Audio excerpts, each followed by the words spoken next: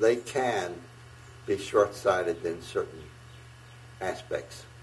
And one example of that is prescribed burning.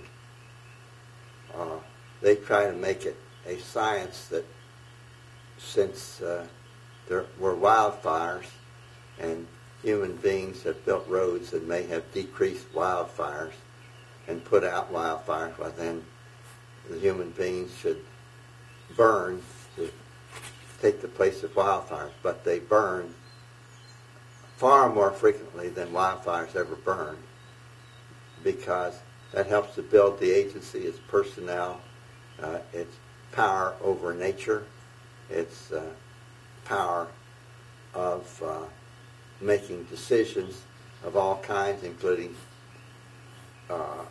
timber production. The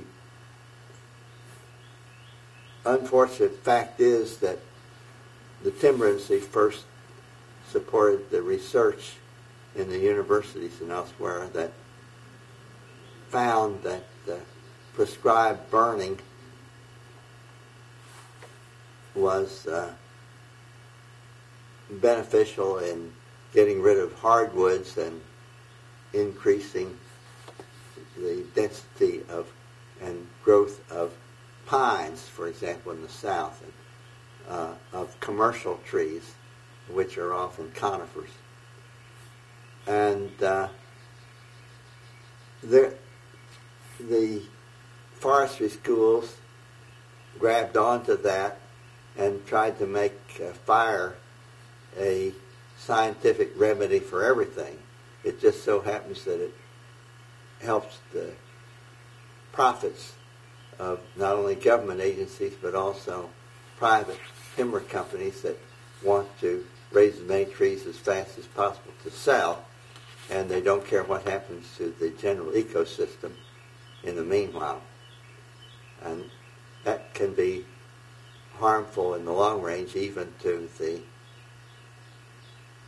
economy, the making of money, because sooner or later, well, they sap the soil enough to where they have to use fertilizers, and that does not adequately restore the soil or hold the water or anything like that.